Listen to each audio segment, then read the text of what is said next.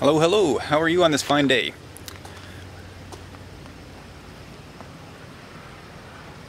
Traffic. Well, today on the bus, we're going to try doing a lot of stuff.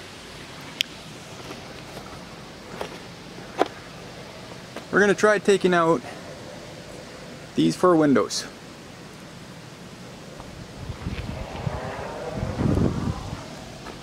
Whoa. We have to remove all these rivets. All those rivets at the top, remove all the caulking around the windows, then hopefully I'll be able to get one of these pieces of sheet metal up in place. Not sure how well that will go. It's 1 o'clock in the afternoon right now. I should have enough time to put all that up. To get the sheet metal in place, I'm going to be using these double hook ratcheting straps in order to get sheet metal in place. This hook on the long strap, I'm going to put on the drip lip on this side. One over here, one over here. The strap is 20 feet long, so it should easily go over top of the bus, come all the way down. Then with this one, which has the ratchet on it, I hook the sheet metal onto that and crank it into place. That's the theory anyway. You can't see the welder, it's sitting right there.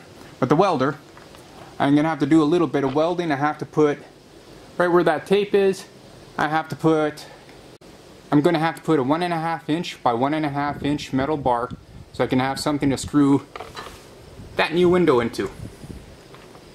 And doing those windows is going to be fun as well. I bought them used, so I have no inner ring on them. So I'm going to actually have to drill holes on the outside of the window frame itself, so I can screw them into the bus. We'll worry about that when we get around to it. Anyway, just let me get set up and we'll start with ripping out some windows. Okay, we'll get started on the back window here. I'm going to just be removing these top rivets. I'll be removing that row of bottom rivets. I have all this caulking to get. There's even caulking under the drip lip. I'm not sure if you can see that or not. So I have to carve all this out in order to get the window out. Plus there's a couple screws on the inside I have to remove in order to get the window out. Then I have to clean this all up. A little bit of a windy day. So I'll set you up on the top of my SUV and hopefully you'll be able to see everything that I'm doing.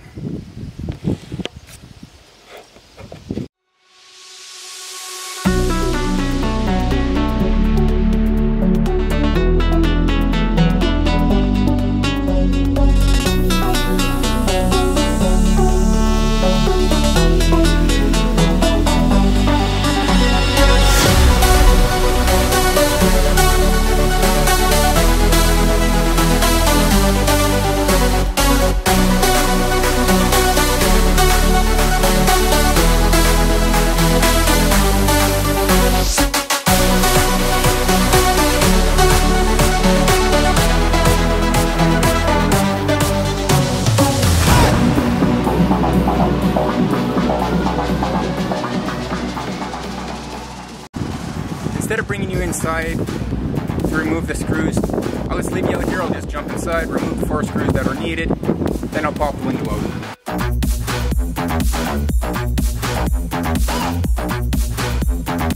If I was prepared to do all that, I would do it. So just give me a few minutes and I'll go get the other tools that I need. I'll be right back. Okay, I'm back. So I'll just go remove those 4 screws, then you'll see me pop out the window. Easy stuff.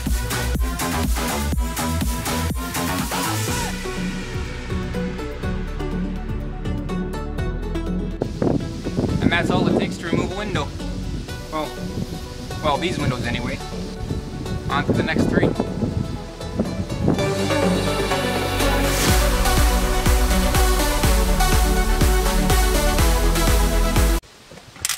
Another important thing when working on a school bus or whatever you're doing, when I showed you those ratchet straps, you saw how much of a cluster the inside of the bus was.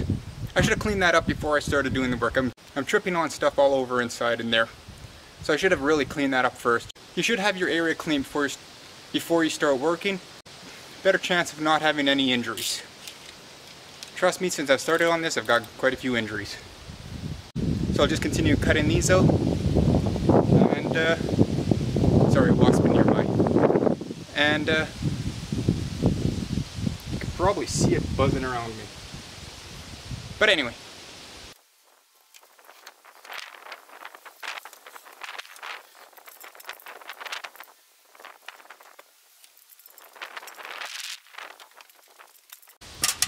Let's bring you inside so you can see what I'm doing next.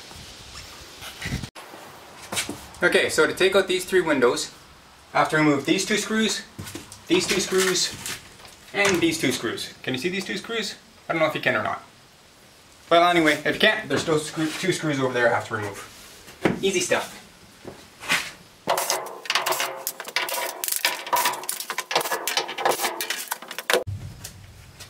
Then take a chisel or a small crowbar or something. There's a little lip up here. Just have to pry it a little bit.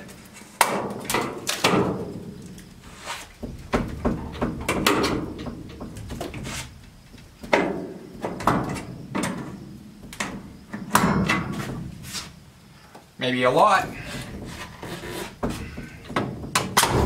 That could have been bad.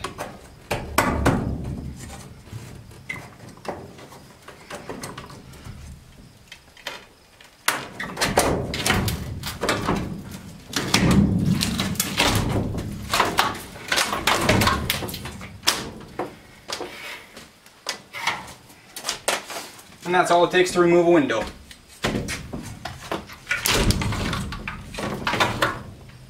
That one was easy because I had already removed that window once. Just see how it was done.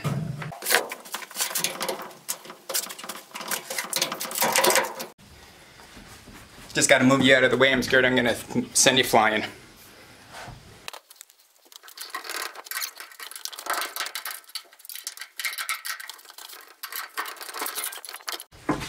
There, easy peasy. Now for the next step. I'm not sure if I'll show you the next step. It's going to be a lot of frustration going on. I don't think you'd want to see me losing my temper. But anyway, the next step is to remove all this old caulking and garbage here. And as you can see, this lip comes up, around, and then down. I have to cut this lip off. So I'm either going to use a Sawzall, or some people know it as a reciprocating saw, or a grinder, but I'm going to cut right across there and take that out. I got ideas already on how I'm going to do it. Maybe I'll let you tag along for the ride.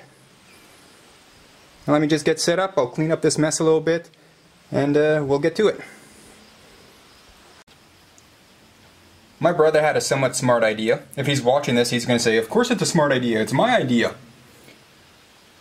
Since this lip doesn't affect the window at all, I don't have to remove the lip.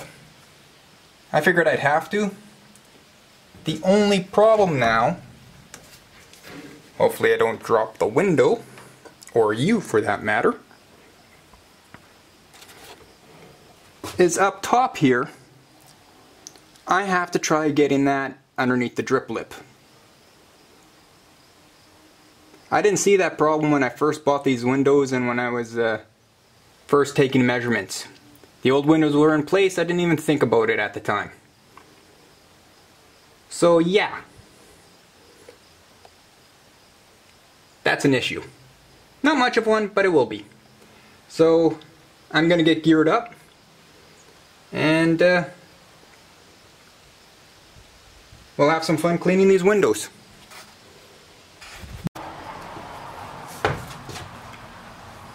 I said it before and I'll say it again. Always wear the proper personal protective equipment. I can't state this enough. It's it could save your life. That's all there is to it. So, back to work.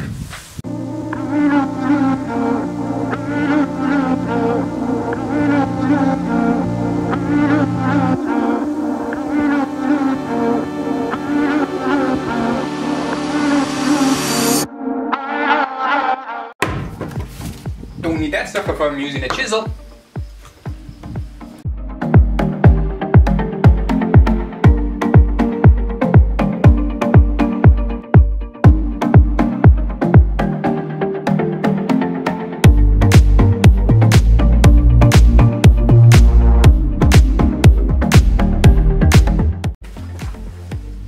Now the trick is going to be trying to get up underneath that drip lip safely.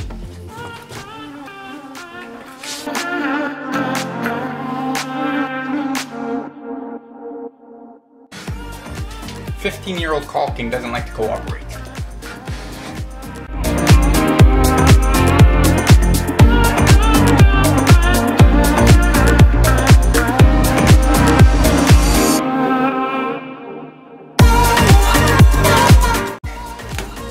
So that seems to have done it. I'll just clean up all this stuff and I'll bring you back when I start working on the rivets. Okay, so now we're going to start taking out these rivets on the outside of the bus. These little guys are simple. I'm just going to take this awl here, put it in the center, smack it a couple times, and that middle part will just fly in. Then I'll just have to take the air chisel or just a regular chisel and just hit this outer ring and it comes out. Up top here, these guys are a little bit more difficult.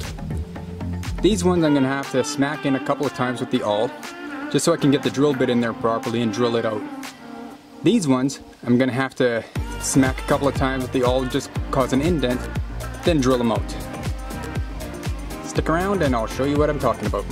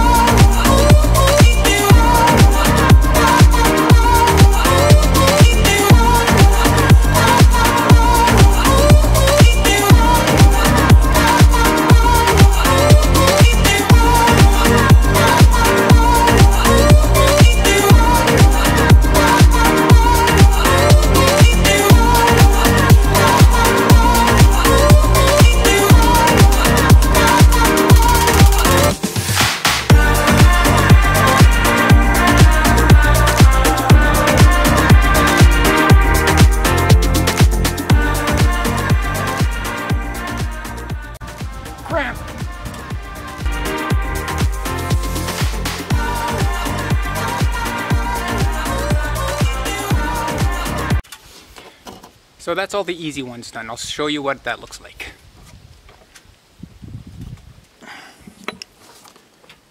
The 3/16 one, they pretty much flew right through, no problems. The 1/4 inch ones, you can still see the pin inside. Not much of a problem. Once I chisel the shield out, I still have to hammer in whatever remains inside. Because taking the chisel to the shield here will only remove the top layer. Whatever is still inside still has to come out. So I'll just show you a quick one of how I do this, and then I'll shut you guys off because this is kind of irritating and frustrating, and I'm slowly getting tired. So like I said, I take my awl, go right into the center of the rivet.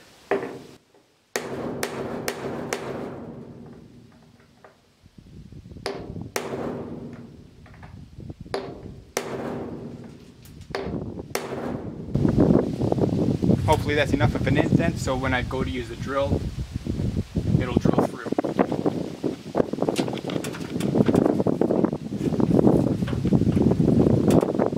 I'm using a 3/16 bit.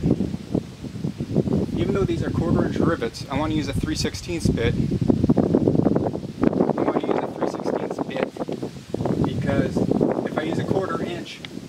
off, I'll make the hole a little bigger, then I cannot use 1/4 inch rivets anymore.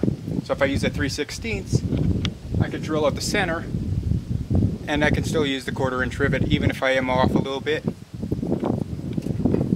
That makes sense? Makes sense in my head.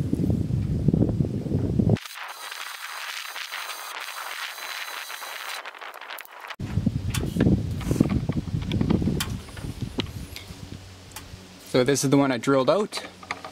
Nice clean all the way through. Once I take the chisel to it, the shield will come right out, no problems. So I have to do that along that entire length.